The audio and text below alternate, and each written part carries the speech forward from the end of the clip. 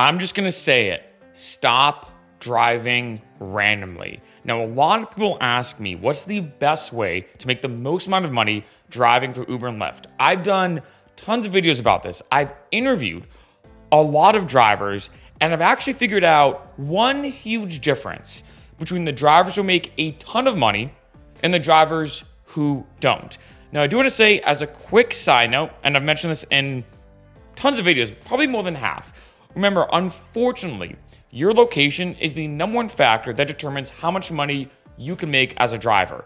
Even if you're the best rideshare driver of all time, if you're in a bad area, there's only kind of a certain amount that you can truly make. And this is kind of unfortunate, right? Because if you're watching this video, you're like, well, I'm not gonna move, right, to drive for Uber or Lyft. Although I know some drivers do that. They move to like a bigger city or to a different state to make more money. But I want to figure out, okay, if let's say you're stuck where you are, and for most people, let's be honest, you know, your location is in a sense out of your control, how can you make the most amount of money? For people who live in the same area, what is the biggest difference? And I realized it's one huge thing. And that is, drivers who don't make that much money typically drive randomly. Those who do make a lot of money drive strategically. That is the short answer. And I wanted to talk about this because I've met a lot of drivers. Like I said, I've done so many videos. I get hundreds, if not thousands of comments on this channel and on all these videos. I've talked to so many drivers, both offline and online and everything. I mean, it's been a lot of unique information I've kind of digested and reviewed doing all these videos. And I've read over 100 articles, at least hundreds of articles about hourly rates, how to make more money, you know, different legal stuff with rideshare driving, et cetera, et cetera. And like I said, the biggest thing is this.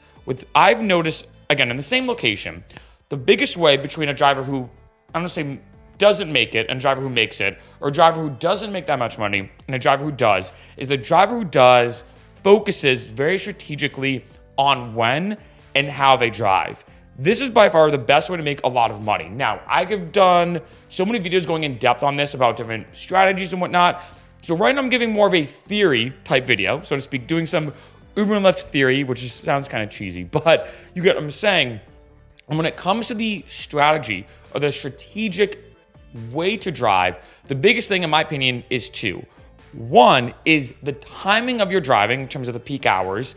And the second is focusing on bonuses. Now, like I've mentioned in a lot of other videos, especially recently, I've noticed a very unique spread, very similar in a ironic way to what's going on in the economy when it comes to rideshare drivers. I find about 25% of drivers make a good amount of money driving, but 75% of drivers hate driving and they don't make that much money at all. It's very interesting because if you look at what's going on in the economy right now, the middle class is shrinking. And now it's almost getting more polarizing. You either have the super lower class and then the super upper class, and it's getting more and more polarizing. I've noticed the same things that's been going on with rideshare driving. And what's interesting is back in the day, you could just kind of drive whenever in a sense. You drive, you make money. People were getting paid way more back in the day. However, I've talked to a lot of drivers recently who have said to me, Mark, I'm making more money now than ever before. And to a lot of drivers, that seems fake. It seems ludicrous. It almost seems too good to be true. But that is the case for a lot of drivers. They're making more money right now. And like I said, with this polarizing aspect happening, 25% of drivers are making more money than ever before and crushing it. 75% of drivers are hating Lyft and Uber and just being like, look, I'm not making that much money as before, et cetera, et cetera.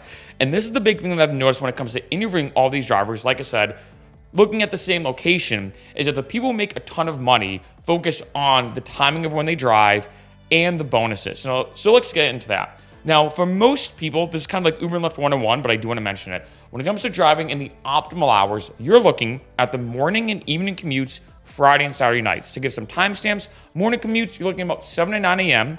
Evening commutes, 5 to 7 p.m. Friday and Saturday nights, looking at, let's say 9 or 10 p.m. till about 3 a.m. for Friday and Saturday nights. However, there are other optimal times to drive. And this is going now more in depth into this, as I've noticed that people who make a ton of money driving are also very strategic of like, okay, Yeah, I know that I can make a good amount of money on a Friday night. Everybody knows that as a driver.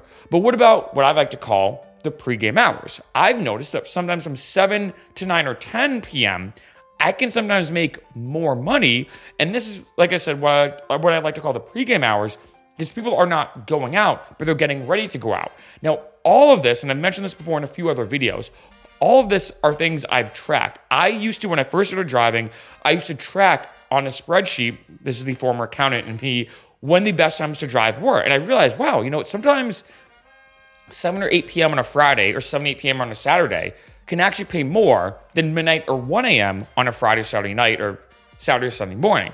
I would have not realized that if I didn't track it. So I started analyzing every single time I drove, is this an optimal hour to drive or not? Yes, morning, evening commutes, Friday and Saturday nights, everyone knows that's the case. But I started to realize, wow, sometimes a Saturday morning, I'm talking like 9 or 10 a.m. on a Saturday, which seems very random, pays more than a Friday night. Saturday and Sunday mornings, or like sometimes during the day, if people are doing Sunday fun days, if they're driving back or heading back from their friend's place because they crashed the night before, that can be sometimes a higher surge and that can make more money. Another thing, and I will say I've never done this, but I've heard this from a lot of drivers. This sounds horrible to me, but I get it, is starting driving at 4 a.m. I've done this, did an entire video about this as a pro tip, that you start driving at like say 4 a.m. And I know some drivers who are like, yeah, I do 4 a.m. till let's say 9 or 10 a.m. So they kind of do the super, super early morning shift from 4. They drive till like 9 or 10. So they also hit that morning commute. They're done for the day. They drive for 6 hours. They're like, hey, that's all I got to do. Now, all these are different things that I've noticed a lot of drivers have tracked and analyzed. And I've talked to a lot of drivers on the flip side who hate driving for Lyft and Uber, who just do it because they need the money or whatever. They're trying to make side cash, and who just hate Uber and Lyft with a passion. When I ask them, like, oh, so when do you drive? How do you drive? And I ask them these kind of more technical questions. They're usually like, I don't know, I just turn on the app when I feel like it or when I'm free, and I turn it off. I drive this time, or whatever. So they kind of drive aimlessly. They drive randomly without looking at and analyzing, okay, am I actually making more on a Friday night? Or in my area, am I better off driving on a Saturday morning? That could be the case. And then you start thinking more strategically. So this is the first thing I've noticed when it comes to a lot of drivers, of people who make it or don't, or people who make a lot of money and people who don't, is they're very strategic on the time when they drive, and they do analyze over time, but I guess maybe bad word, but they analyze over the period of them driving. They start to realize when the most optimal times to drive are and start focusing and honing in on those times. The second thing is the bonuses. I know the bonuses go up and down, especially with both Uber and Lyft. So a huge pro tip as like a side or sub pro tip, make sure you sign up with both apps. This still blows my mind when I talk to a lot of drivers who are like, oh man, I hate driving for Uber. Like there's no bonuses, like blah, blah. And I'm like, oh yeah, I get that. Maybe in your area, Uber is not the best with bonuses, but what about Lyft? And they're like, I don't know. I never really thought about Lyft. Like Uber's whatever. Remember, both apps have different pros and cons, and especially in your area, certain apps will have different bonus structures, and even on different weekends during the week, it can go back and forth. I suggest to a lot of drivers, always check both apps, because you never know. On a random weekend, Lyft could have some crazy bonus that this one weekend you do a certain amount of rides, you get a huge lump sum. Uber could have some big thing on a weekend where they're like, hey, it's a 1.5x surge for the next 8 hours. I don't know. So the bonuses can go back and forth. And this is the second big thing I've noticed between drivers of people who make a ton of money and those who don't, is just overall, the drivers who make a ton of money really focus on those bonuses. And they combine these two techniques too. They kind of compound them. Not only are they driving in the most optimal times to drive, because they've done their research, they've, strategized, so to speak, of what they figured out to be the best times to drive. But then when they do drive, they make sure to study all the bonus structures. All of the big drivers that I've talked to who make a good hourly rate, I'm talking $30, even $40 an hour on average. All these drivers that I've talked to, almost always, even without me asking, will say something like, yeah, I'm not gonna lie, by the way, when it comes to the bonuses, here's my technique. Here's my bonus hack, so to speak. And they've developed their own tricks to optimize the amount of money they can extract or get from these bonuses. I've mentioned this before. I've talked to drivers in Nashville who are making about $700 or $800, like say on a Friday or Saturday. I talked to one driver, for example, in Austin, Texas, who's making 6 figures. And when it comes to all these drivers, those are just two examples. I was talking, for example, to my brother who's driving for Lyft in Colorado. He's making on average about $40-ish an hour. All of these drivers that I talk to from all over the country, they're making good amounts of money. When I bring up the bonus, always stress that they have all these techniques or hacks or strategies to get the most out of that bonus. And I think for a lot of other drivers who, let's say, who don't make that much money, when I ask them about the bonuses, they're like, the bonuses are whatever. Or, oh yeah, I know they get a bonus, but it seems like they get the bonus just randomly. It just pops up out of nowhere. And they're like, oh wow, this is a great bonus. And it's like, okay, that's the worst way to go about it, because if you just stumble upon the bonus, great, right? Nothing wrong with that. But you should be going into every single time you drive. I know it sounds kind of, maybe, I don't use the word intense, but maybe very specific. But in my mind, every single time when I drive, and I say this to a lot of drivers, you should not just be randomly going into it. You should think, okay, one, is this a good time to drive or not?